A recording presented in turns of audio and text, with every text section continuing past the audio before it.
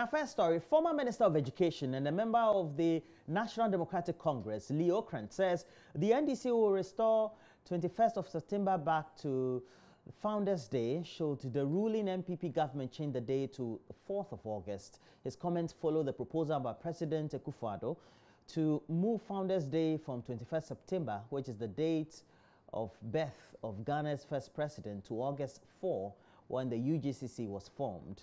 Speaking at the 108th anniversary celebration of Dr. Kwame Nkrumah at the CPP headquarters in Accra, Leo Krant stressed the need to maintain Kwame Nkrumah as the founder of Ghana.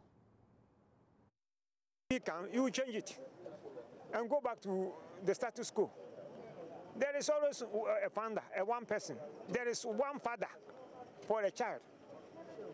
There can be 3, 4 fathers. One. And I mean, why are people worrying themselves trying to distort what has been there? When I was in school, as a middle school boy, that was National Founders Day, 21st September. Read back, you will see, go into history. That was already Founders Day. It was abolished after CCC school. So NDC sent it back to those days. We just restored it. If people want to organize Chebi Day, they can do it, or any other day. So far as we are concerned, there is one founder. So many people who contributed, so many, including the workers of Takwa. That is where the CPP idea to break away from the UGC started. The workers, the mine workers of Takwa. Then the railway workers of Secondary Takwa, Texinokran, Popi Baini, Njekelejewu. These were the men who struggled. What about the students of Cape Coast? From Augustine and Pantapim, who were sacked because they solidarized with the Big Six, the so-called Big Six, who were sacked. And Nkrumah sympathized with them and founded Ghana National College and put those students there. What about them? What about those 6 people who were on the podium at the old program, who, when the independence of Ghana was being proclaimed? Have you seen any street named after them? You go to East Legon, Kokumba Street, Popo Street, Dandelion Street, some strange plants. When you had people standing there, anywhere back, but you vote. And, well, that's democracy. You vote, and then the vote will not do anything. But it will be recorded. It will be recorded. And recorded as Kabila today read the Hansard. It will be so. And when the opportunity comes, it will change.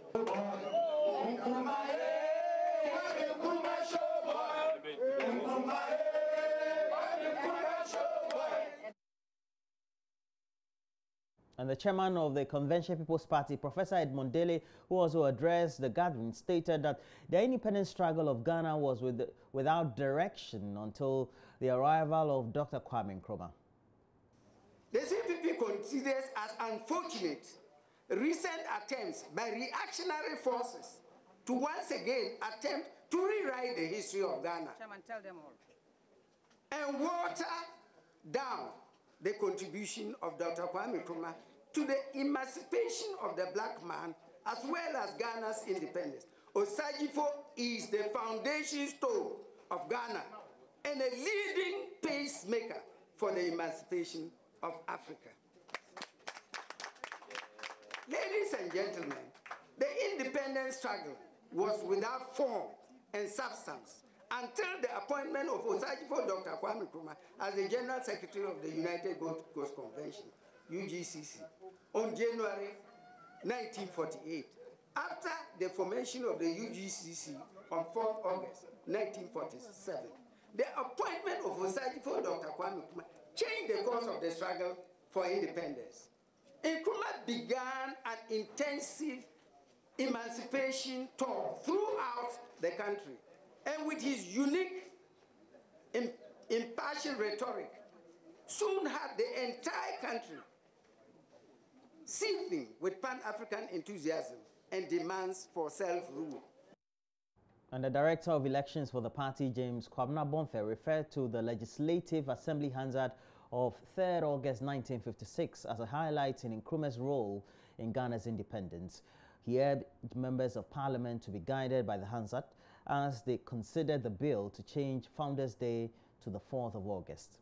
Finally, taking this challenge to the official realms by introducing a bill, as we are told in a release from the presidency, to Parliament. I only want to implore our members of Parliament that as they debate the Founders Day and Kwame Nkrumah Memorial Day, or whatever they want to call it, we know that they are not bound by works of any previous Parliament, but they can be guided. And I just want to plead with them that as I made the effort to make 275 copies, I promise to do that, Mr. Chairman, of the debate on the floor of the Legislative Assembly on the 3rd day of August 1956, which I have a copy in my hands. They should read the proceedings, the quality of language, the sequence of events, the narration of our history that preceded the vote, that eventually established in law. The opposition National Democratic Congress has vowed also to revert Founders Day to the 21st of September as it resists moves by government to obliterate gains made by Dr. Kwame Nkrumah. This follows a proposal by government to move Founders Day to the 4th of August and will be observed as a holiday as well. As it stands now, the 21st of September, the birthday of Dr. Kwame Nkrumah, which was instituted by the NDC in 2012 as Founders Day, has been changed to Kwame Nkrumah Memorial Day via an executive instrument by President Nana Addo Dankwa Akufo-Addo. But the NDC says it will resist any moves by the president to impose his family on the country. Hannah Odame joined the party in a solidarity march and our reports.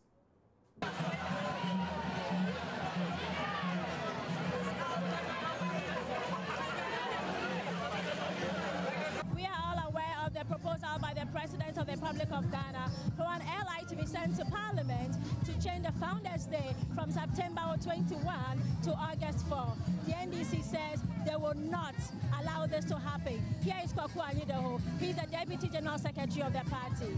On the 6th of March 1957, Osagifo Dr. Kwame Nkrumah at the old polo grounds lowered the Union Jack of the British Crown Colony and hoisted the red, gold, green and the black star flag of the Republic of Ghana, and we struck our national anthem for the first time. God bless our homeland Ghana. Freedom! Freedom! Freedom! 60 years down the line, some surrogates of the imperialist forces want to obliterate the memory of Kwame Nkrumah. It will not happen. It will not happen. It will not happen. Kwame Nkrumah never dies. For Professor Joshua Alabi, this is not the priority now for a country. We cannot decide to rewrite history. I think that as a nation we should leave this behind us and think of how we can emancipate our people, help our people, get the best for them. That is where our focus should be. Our focus should not be thinking of rewriting history. I don't think that's our focus now. We move beyond that. We all did this history in our class 1, class 2, class 3, class 4. You go all over the world, international books all over, it is written. So why are we as a people trying to write history? I think that we should drop this. Is that we should drop this and move on. We shouldn't spend time on some of these things. Nkrumah is the founder of this country, known in Ghana, known in Africa, and this is known all over the world, right? So our focus now is when you win power, think of how you move another step. So another government comes and then moves to the next step.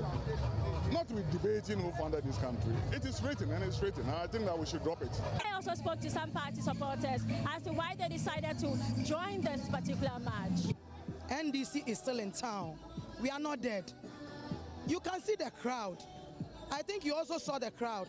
So if you think we are people that we don't feel the hardship now, will we come out? We are coming out for our people to know that we are in hardship. So they should come out. Let's vote Agenda 2020 so that we will elect JM back. People are crying. Even at Makola, they were crying, JM Bae, JM Bae.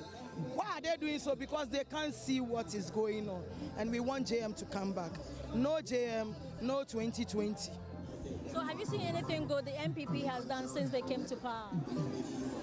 Anything good? In fact, I'll not stand here and lie. No. And make sure that we reorganize and motivate our branches. Inshallah, 2020, with oneness and togetherness and unity, we shall win the elections. My name is Hannah Odame for JoyNews. All right. And when Dr. Kwame Nkrumah was overthrown in 1966, part of the campaign to wipe out his memory was a burning of his books and other literature about him. 51 years on, the Kwame Nkrumah Pan-African Center returned to the University of Ghana, one of the places his books were burnt, to relaunch his book, The Dark Days in Ghana. Manasseh Azori-Awone was at the event, which was to commemorate Kwame Nkrumah's birthday, and reports. The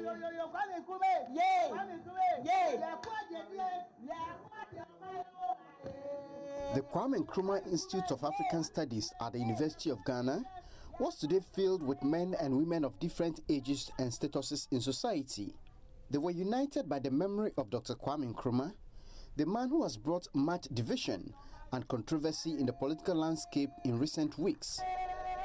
The executive director of the Kwame Nkrumah Pan-African Center, Dr. Danana Tohma, told the gathering that what Nkrumah stood for is still as relevant today as it was 51 years ago. He is credited as the most published president in the world, with 21 books and pamphlets to his name. The first president and the founder of the Republic of Ghana. It is against this backdrop that the Kwame Nkrumah Pan-African Center is launching the Kwame Nkrumah Dialogue Series with the objective of engaging scholars, policymakers, young people in particular, and all people of African descent, wherever they may be, on the ideas and policies of Osagyefo Dr. Kwame Nkrumah. Unlike a typical Nkrumah event, this gathering was dominated by young people, students of some tertiary institutions. He was a socialist, and as a socialist, he wanted the state to be in charge of the distribution of the state resources. And then I know he was the one who built UCC, University of Cape Coast, and then Kwame Nkrumah Science and Technology University. Yeah. Kwame Nkrumah stood for Pan-Africanism. He's a grandpapa for Pan-Africanism. Kwame Nkrumah talked African. He had a vision for Africa. Apart from our problems, being a part of National Liberation Council's things that he did at the time when after Nkrumah was overthrown, Nkrumah looked at Ghana being economically independent. So he brought up certain factories, research centers, things that are going to help us survive on our own without any European or outside influence. So Nkrumah's things that he looked for, the things that he envisioned for Africa and Ghana, if was maintained, it could have helped all of us. The main highlight of today's event was the launch of the African edition of Kwame Nkrumah's book, Dark Days in Ghana, a book he wrote after his overthrow. Kwame Nkrumah's daughter, Samia Yaba Nkrumah, said the debate should move from Nkrumah's personality to what he stood for. We all know where we stand. We all know and we believe that Osagyefo Kwame Nkrumah is the founder of the new nation, Ghana. But the last thing I think he would have wanted, the last thing Osagyefo would have wanted is for us, instead of delving into his policies, his ideas, and his philosophy, to be arguing amongst ourselves about who founded this new nation. The historical records are there for all to see and read. She wants the youth to read about Nkrumah in order to have a meaningful debate on his legacy and ideology. The hundreds of industries, the Akosombo Dam, Tama Township and the harbor, Ghana joining the non-aligned movement, spearheading it. The OAU, Ghana spearheading our march towards the Union of African States. We all know what founded that new nation. It's not a man, it's a philosophy and an ideology. Some young people held a dialogue to discuss Nkrumah's ideas in today's Ghana. For Joy News, Manasseh Azore Arena reporting.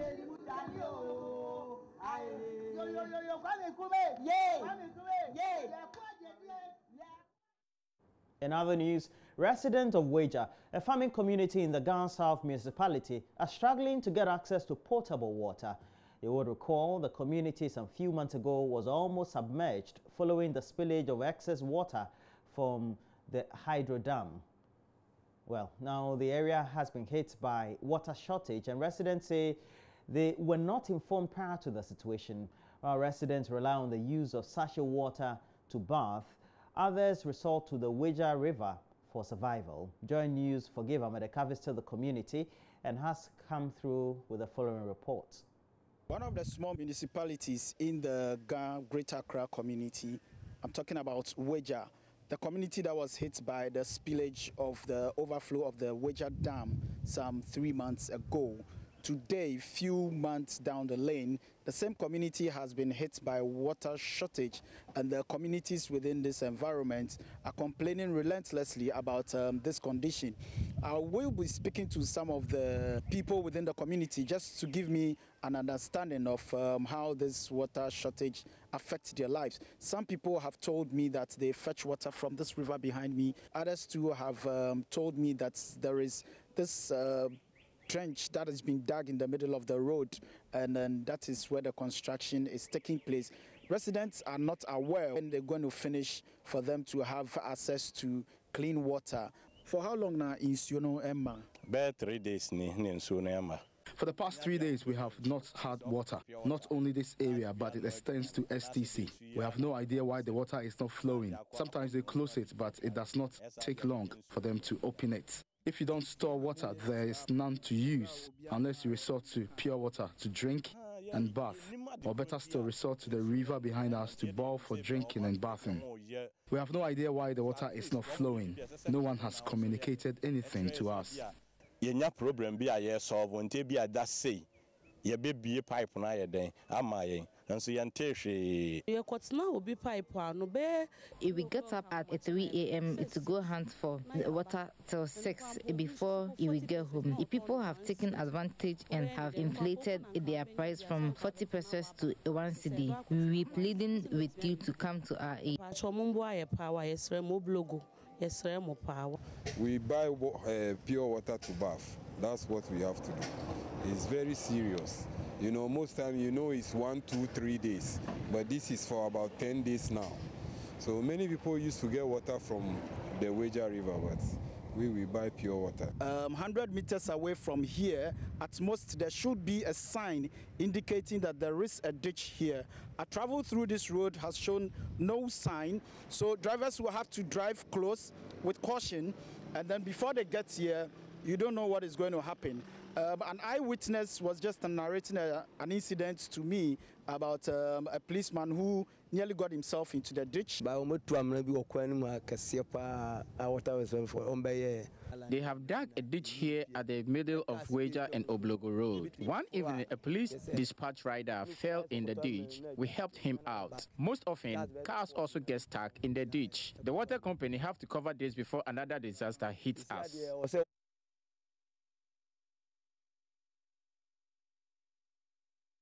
And that's it for the news. We have a lot more news. We'll be looking at the newspapers, and we'll have a lot of interactivity on the various online portals. Of course, we have to visit myjoyonline.com. But please make sure that you keep your comments coming through. On Facebook, we have our page, Joy News on TV. It's where we stream live, and also on a channel YouTube where you can also watch our streams live. My Joy Online TV. Please go look for that channel on YouTube.